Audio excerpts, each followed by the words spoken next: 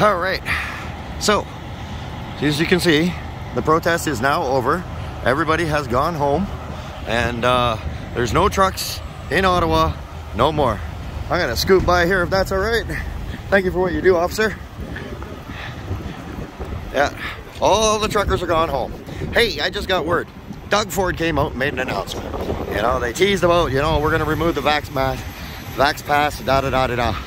Well, somebody made him a call, and you know how that goes. You know, they pull his strings and they put on his choker, and then all of a sudden now Ontario is in a state of emergency, and they're going to start fining us $1,000 because we are the unruly truck drivers that are blocking up the city.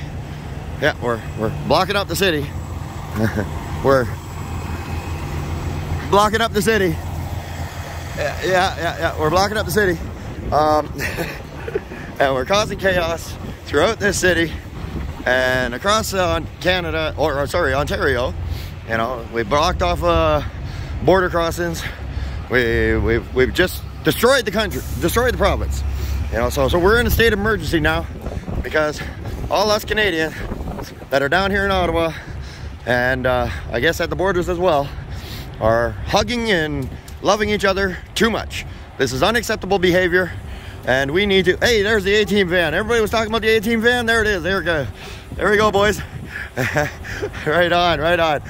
Anyway, so yeah, we're actually unacceptable views of loving and caring and giving a crap about one another for once.